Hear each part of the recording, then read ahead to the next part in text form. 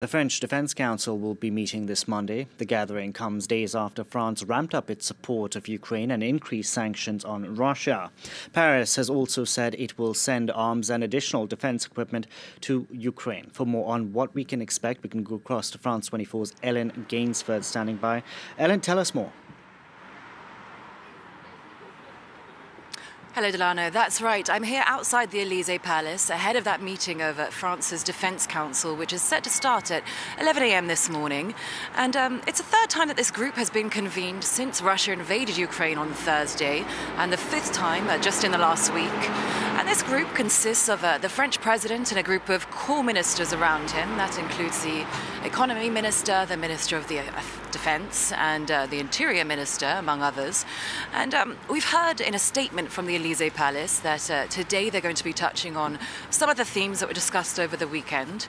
Well, that includes the supplying of arms to Ukraine, and of course France is going to be taking part in that 450 million euro package that was agreed by the EU on Sunday to supply arms to Ukraine, and that's the first time in the bloc's history that this has happened.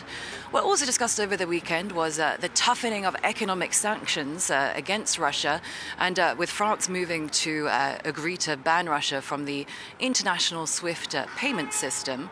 Well, we know that on the agenda for Emmanuel Macron later today, he'll be taking part in that emergency meeting of the UN Security Council, which he himself convened.